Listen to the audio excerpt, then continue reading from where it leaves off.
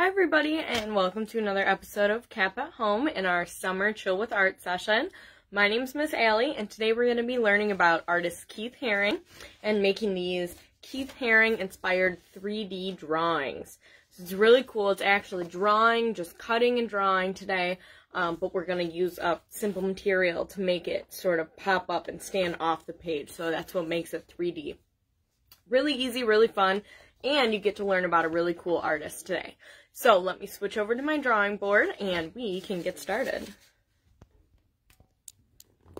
So as I am setting up my drawing board here, I want to take a second to give a shout out to not only our friends at the College for Creative Studies, but also our friends over at General Motors for allowing us to keep making these free online art tutorials every week.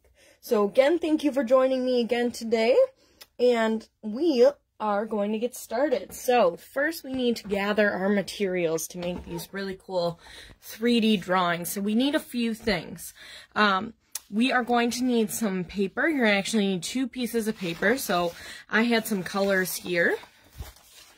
I chose some 2 contrasting colors. So 2 colors so I know what stand out next to each other. Yellow and this kind of teal blue.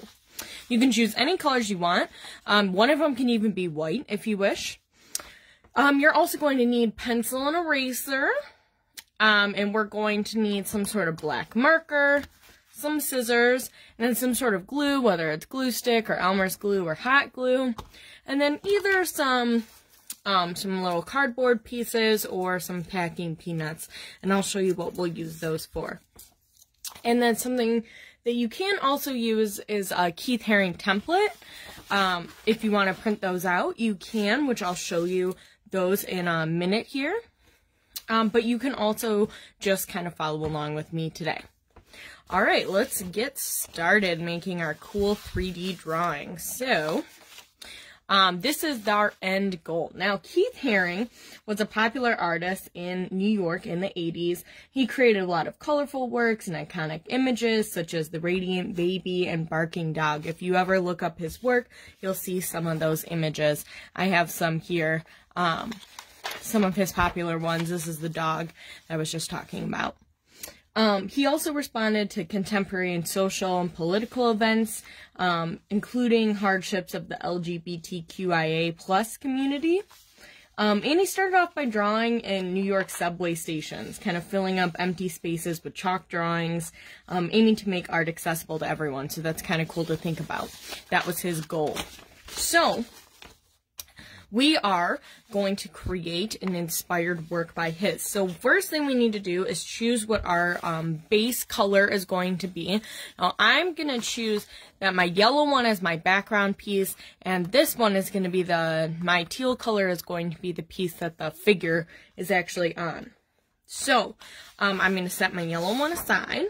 I'm going to work on this one. Now what I want to do first is actually draw out a what I actually want to do is draw out a figure. So I did print out a few examples of figures that he does use.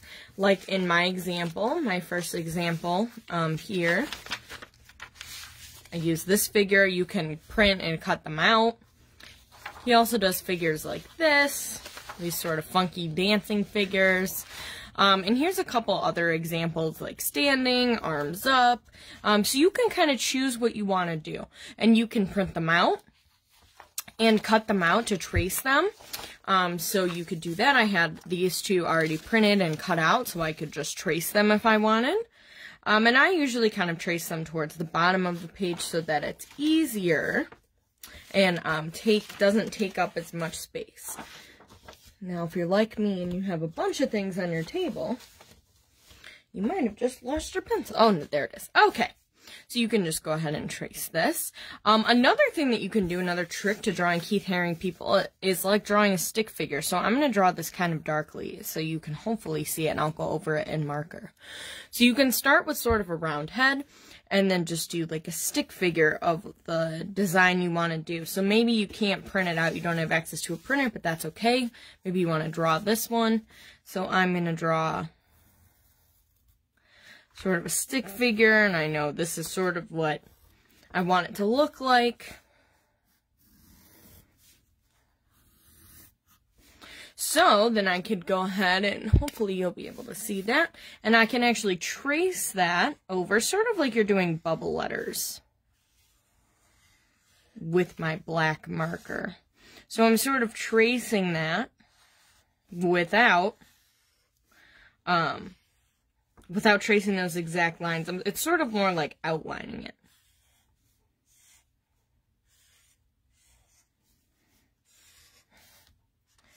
Okay, so I have my figure here. Here's my Keith Haring figure, and that looks pretty close. And I could go ahead and erase those pencil marks. That's the benefit of not pressing so hard when you're drawing with pencil. Okay. Okay, and then I'm going to cut this guy out. So I'm going to take my scissors, cut this out. Like I said, you can use any color for this. I like to choose contrasting colors. Now, contrasting colors can be colors that are opposite of each other on the color wheel. So stuff that is bright. So you could choose, you know, like green and red. You can choose blue and orange. You could do yellow and purple, or you could just do bright versus dark colors. So if you have a cool color, so one of the cool colors, blue, green, purple, and then you have a warm color on top of it, yellow, orange, or red, that would be good. If you want to use like red and white, that always stands out really good. Whatever color combination you'd like to use. And I'm just cutting, and I'm being really careful to like cut around my lines, because I'm not actually trying to cut the line off, because I'm actually going to want to use the black line. And so if you get too close, it's no big deal. I know I'm going to have to actually go over this a little bit, but that's okay. And notice that I'm taking my time to cut this out. I'm not in a hurry, because I'm trying not to, you know, cut off any limbs or anything. And I liked this one, my sort of like standing pose with arms up, but he has so many poses. You can actually, if you're trying to figure out what you want to do, you can actually go onto Google and just type in Keith Haring person template, and then you'll be able to see them all. So you can set your scraps aside, and I have a scrap paper underneath here, so I might actually just go ahead and re-outline this, make it neater. Make sure my black line is nice and bold. Having a scrap paper or something under your workspace is always a good idea, so you're not getting your table or whatever you're drawing on messy. It's summer, it's always a good time to work outside. Okay. So like I said, just kind of re-outlining this to make, I know the hands and feet always get a little more difficult when you're cutting a smaller thing.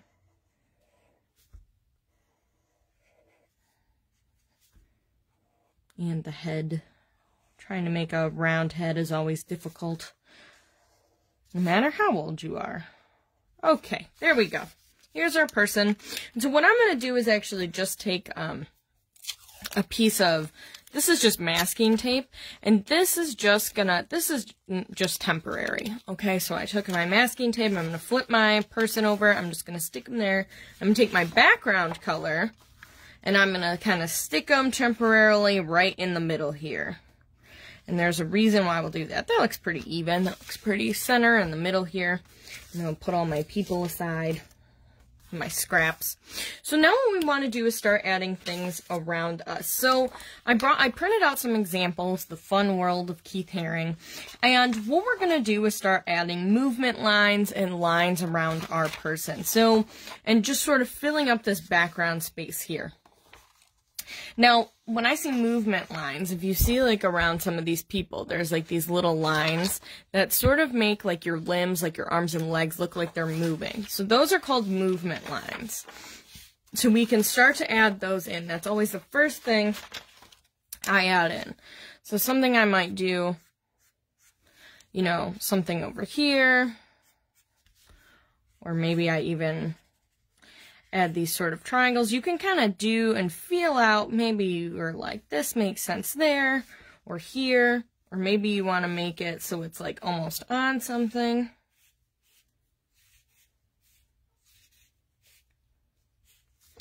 Okay.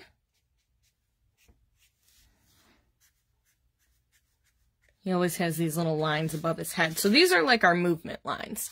So this is sort of what our start is. And then we want to take, you know, then we want to start filling up the rest of our page. All of his pages are totally full. And you can do this with simple designs, or simple like symbols like circles, hearts, stars, you know, these little music notes, triangles. You can also do this with other little characters he draws. You know, the dog, there's this hot dog that appears sometimes.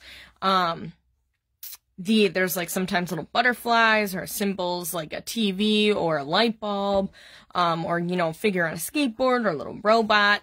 Those are all things that he does and incorporates. You can draw another little person if you want. Some of his other pieces, you know, are a lot more full. This sort of looks like an alien spaceship to me, or like an eye. So it can be totally what you want to fill it up with. So it essentially all basic lines and shapes, and different things that he does. And so that's what we're going to do, is we're going to try and fill up our space. So I'm just going to go ahead, and I went along and started to draw a few things. And I sort of, I don't know, I was thinking this was like a cloud or something, or maybe it's a road. And so you sort of just kind of go with it. You're like, oh, that's maybe what this started to look like. Maybe I'll make it look like it has wheels now. Maybe it's multiple cars. And you can also just do like some shapes. Maybe he's listening to some music up here. You can do something like that. Like I said, he does a lot of stars. And you'll see this heart a lot.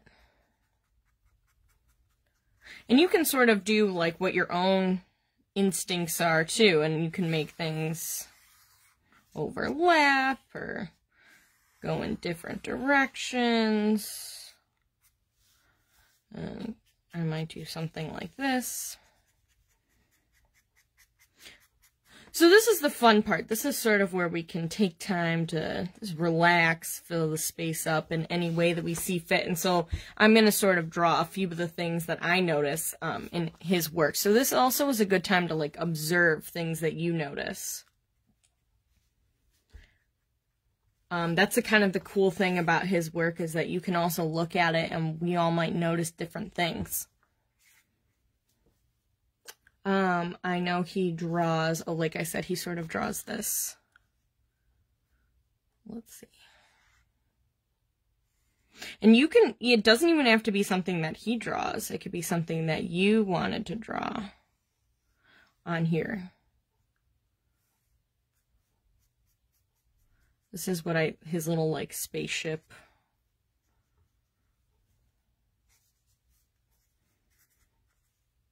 And you can do some thick lines and some thin lines, and you can do lines in between other lines.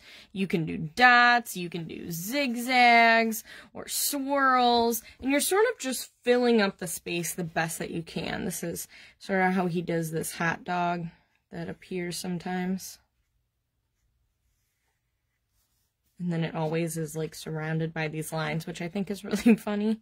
So I'm going to draw a hot dog here. Let's see, what else could I draw?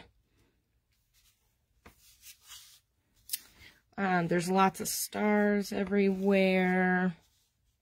And he also just does lots of like lines going in different directions, you know.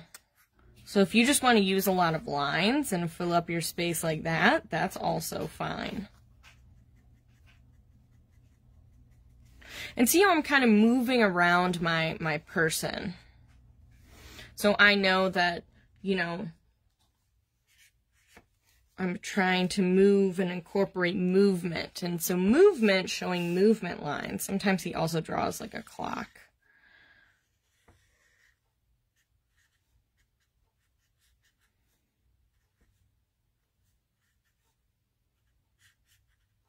So that can be sometimes in different places.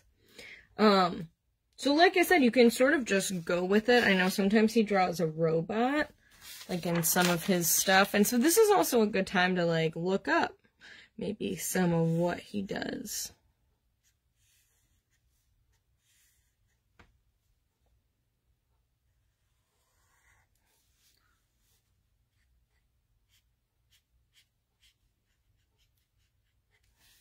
And even if stuff sort of overlaps, that's okay.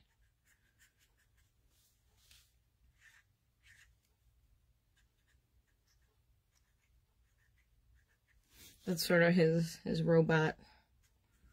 And that's okay, it can go off the page too, and that works great. You're sort of just trying to fill up the space the best you can. Any sort of squiggles, other designs, lines, patterns. So it's sort of like testing your brain to see like, okay, what can go here? It's sort of like a light bulb. You could do like lightning.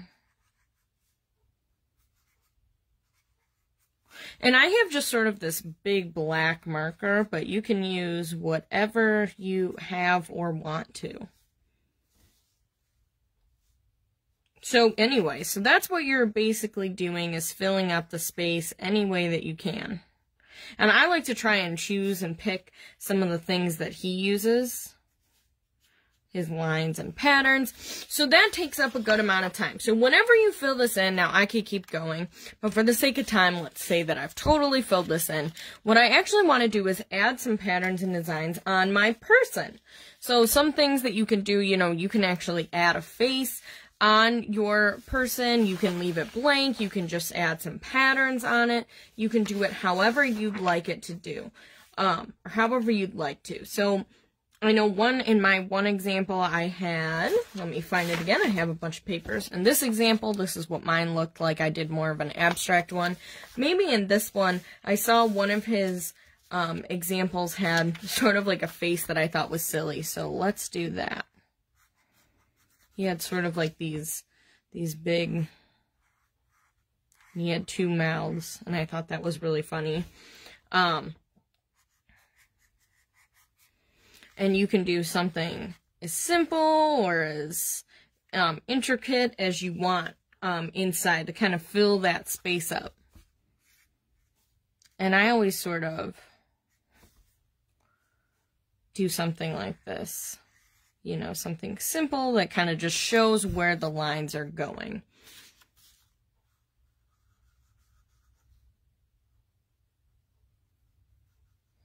However you want to do it, though. There's no right or wrong way to do so.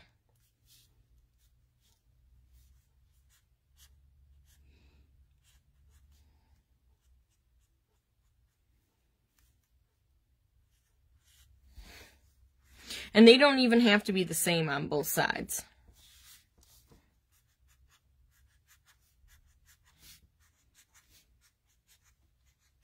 Okay, so let's say I like how this looks. You can always add in little details around certain, you know, parts of your image. Okay, so I'm like, okay, cool. So what I want to do is take my little guy up. Like I said, it's temporary, and you can kind of see where my where our little friend was. So what I want to do now is actually glue a couple pieces of cardboard, cardboard scraps, or if you have like packing peanuts, you can do that. So I'm just going to add a little glue on there where I want them to go. And I try and do, you know, like let's say I have one here. And let's glue Elmer's glue. I actually have hot glue in my hand right now solely for time. Because if you're using Elmer's glue, you want to make sure that you give your little person enough time to dry. And I always try and get the, you know, the edges or the corners. So, you know, your hands, your feet, that type of thing. And like, these are just sort of like two scrap pieces of cardboard glued together. You can also use, like I said, packing peanuts can be really fun. Okay, so I have them on all the edges. Now I'm going to glue the other part of them. And I always kind of start with the half part of it first. Figure out where it went, sort of line it up the best I can to where it was before. that looks about right. And I'm going to place it down. And whatever parts I didn't glue before, I can add those down. And so that way it stands up. This is what makes it 3D. Like I said, I'm only using hot glue for the sake of time. If you choose to use hot glue, make sure you ask for help from an adult. Now, if you're using Elmer's glue, you want to give this time to dry. And now that I can see where it's standing out, I can say, okay, I want to add something else here, in this space. You can figure out what other spaces you need to fill up. Okay? So that is basically how it's 3D. And then that way it stands up, which is really cool. You kind of have a drawing that's sticking up off of your page like this. Another thing you can do that's optional, I ended up putting this on another piece of black paper to make it stand out more. That's what I chose to do, but you definitely don't have to do that. So that is how you make a Keith Haring 3D drawing. So you're basically starting with drawing your figure, cutting it out, adding some designs in the background, filling up a few on the person, and making sure gluing it on cardboard or styrofoam or something to make it stand up. And once you're done with your fabulous drawing, then you can show it off to your friends and family and tell them what you learned about Keith Haring. Make sure you check out his work. He did make very interesting work, so make sure you try and check that out. Thank you for joining me again on Cap at Home. My name is Miss Allie, and today we made these Keith Haring 3D drawings. Make sure to check out the rest of our Cap at Home projects every Monday, Tuesday, Wednesday, Thursday at 1 p.m. on Facebook, Instagram, and YouTube, and you can also find the rest of our videos there. Thanks for hanging out with me again, and I'll see you next week.